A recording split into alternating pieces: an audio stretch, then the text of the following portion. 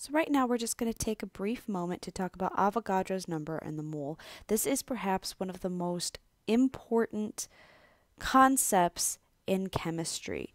So really, Avogadro was this really wonderful person who came up with this number based on the isotope carbon-12.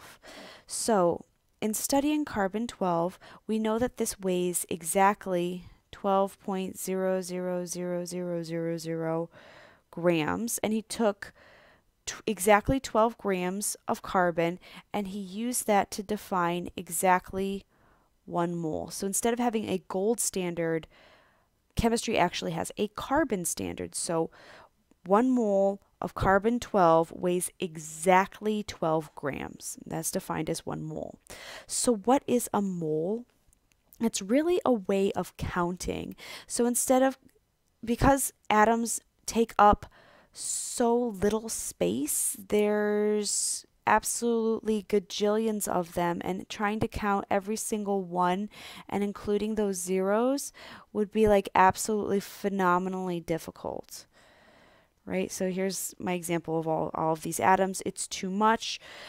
How do we know how many is in there? So we just define it as 12 grams of carbon is 1 mole. Okay, so how many atoms would actually be in 1 mole? Avogadro figured that out as well. And it's 6.022 times 10 to the 23rd. It's how many molecules or atoms, if I could spell, are in 1 mole. So, just like 12 donuts, see where my mind is, equals 1 dozen, right?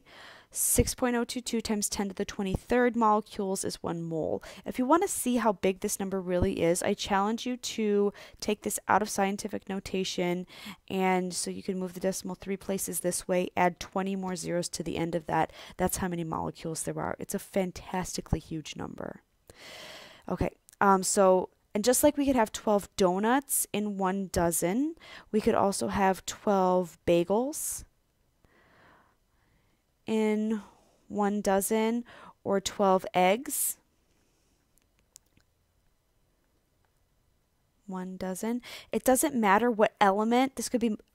This represents. This could be 6.022 blah blah blah 6.022 times 10 to the 23rd molecules of carbon, oxygen, arsenic, selenium, gallium. Any element on the periodic table, 6.022 times 10 to the 23rd molecules of it equals 1 mole. And that's a really kind of important concept. So just like 12 donuts has a different number of calories as 12 bagels or 12 eggs, but we can relate them all together because they're a dozen, we're going to relate different molecules and different chemicals together based on the mole, because the mole is standard, just like a dozen is standard. It doesn't matter what you have a dozen of, there's 12 of them. The mole is standard. So this is how we're going to relate two different chemicals to each other in a chemical equation.